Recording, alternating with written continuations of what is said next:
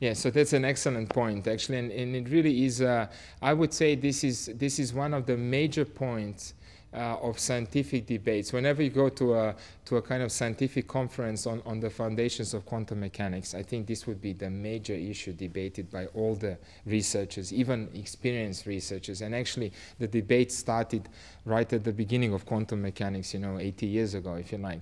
So the answer to that is that you really have to treat superpositions in a very careful way. They are very fragile. So if in any way you disturb a superposition, like trying to measure whether the photon is in one place or the other, then you're going to spoil it.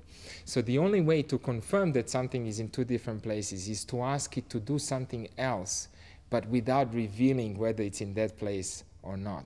So somehow you can tell afterwards that the only way to explain the final result is that the photon was really in two different places. But at that time, you didn't really detect it in these two different places. It's a very subtle, it's a very fine line we have to walk as quantum physicists.